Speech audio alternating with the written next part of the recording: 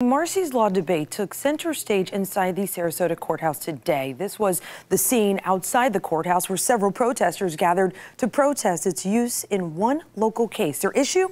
A Sarasota judge's injunction that stopped a local newspaper from publishing the names of deputies involved in the fatal April shooting of a man. 10 Tampa Bay's Adure Achumba was in the court for parts of the proceedings. Adure.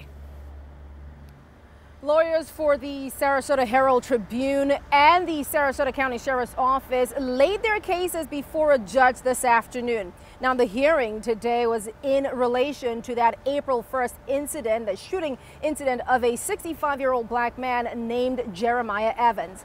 Now, the two deputies are now identified as Doe 1 and Doe 2.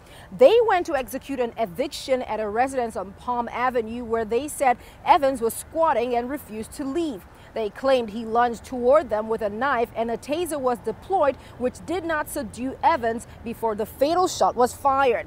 Now, a reporter with the Herald-Tribune recently attempted to verify a name that was on one of the memos from the state attorney's office. Now, according to the officials, the memo was inadvertently sent without proper redactions. But the Herald's position is that the documents in question are public records, whether redacted or not, and should not fall under the protection of Marsy's law, which in Florida protects a victim's right to privacy by not making their name public. Now, here's an exchange from the hearing when the counsel for the Herald-Tribune referenced what appeared to be a badge number to be included as an exhibit. Okay, Your Honor, I've got an objection. This is Marsy's law. This is it right here. This is a disclosure. This is what Marsy's law is designed to prevent, is the disclosure of any information that would identify the victim of a crime.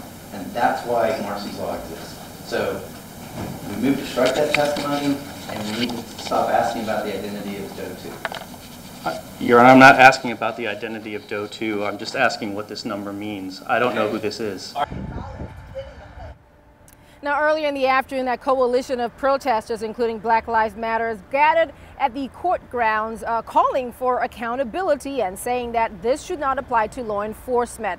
Now, the Sarasota Sheriff Hoffman, that is, sent a statement in part stating that the law is currently being appealed in another case at the Florida Supreme Court, but until there are changes to the law, he intends to apply it as it is. Now, the judge in today's hearing, though, will issue a written ruling within a week.